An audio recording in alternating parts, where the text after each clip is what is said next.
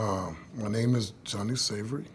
I was 14 years old in junior high in Peoria, Illinois, when the Peoria Police Department came to my school. My principal asked me to go to the conference room with him. There I met those officers there, and they asked me did I know about the death of James Robinson Jr. and Connie Cooper, and I told them that I did not know anything about it. They asked me, they said, sure, you can do something to help us, solve this crime. So after telling them I did not want to talk to them, they still convinced me to leave with them, and I went to the police station with them. I was allegedly the only outsider to see them alive the day before the murder, other than their parents. They asked me to see if I remember anything, anything that could be helpful. Did I see anything unusual? But there's nothing I could remember because when I left, everybody was alive. Okay, this was a double murder. James Robinson, he was 14 years old, and Connie Cooper, his sister, was 19 years old. Both were found stabbed to death in their home on January 18th. And the question they asked was about that murder. I knew they knew that I did not do that.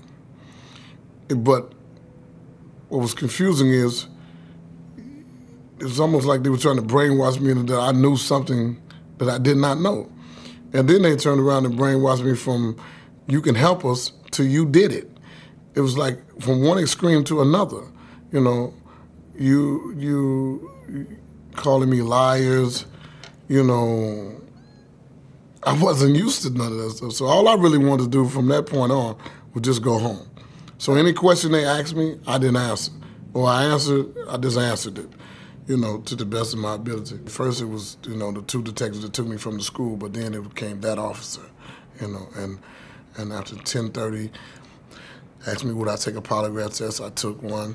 They still didn't let me go home. I finally, they took me to the juvenile detention center, but they had lied to my dad, unbeknownst to me, that they were gonna bring me home because I wasn't a suspect. I had no involvement in the crime at all. I finally went to bed that night about 1 o'clock in the morning.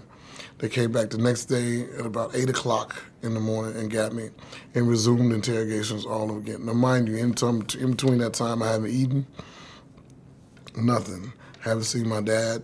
So they interrogated me till about 10:30 that morning. I finally got a chance to see my dad.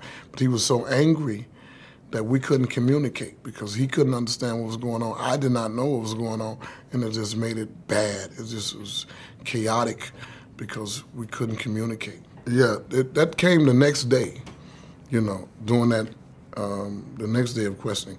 And at that point, not the same officer, but different officers, like 2 or 3 officers at a time asking me different questions and expecting me to answer each one of them correctly. I couldn't do it. It's like one person would ask, where were you at? The other person would ask, what kind of clothes you have on? The next person would ask, what did you do that day? So it was like asking me 3 different questions at the same time and expect you to answer each question, based on, I couldn't do it. I was just discombobulated. What they did was, after a certain point, I think 7:30 on the night of January 26, they broke my will. I didn't no longer have the will to, to continue. All I wanted to do was go home. And it was Ed Bowers. He was a polygraph examiner, another one, different from the one that I had seen the day before. This one here was a lot more crueler, a lot more verbal. And in the middle of the second polygraph examination, he got up, he called me, you murderer, you liar, you this, that, and other. So the polygraph exam ended.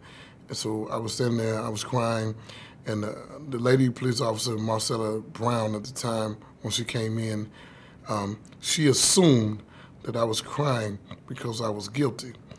She didn't realize that I was crying, at least I think she didn't realize, I don't know for sure, that he had just, verbally assaulted me in every aspect of being a human being or being a child. And I just wanted it to end. So she began to question me and worried me along. Where did the murders take place? You know, I would say, well, in the living room. She'd say, well, you sure it didn't take place somewhere else? Because I didn't know where it took place. So she would, everything I would say would be wrong, and then she would tell me the right thing to say. And then once she was finished, she asked me, would you sign the confession, or would you, if I write it down, would you sign? I said, no. So I had enough sense not to do that. And they got angry with me because I wouldn't sign the written confession, and then that was it. My life was over at that point, just that simple. In 60 seconds, I lost everything.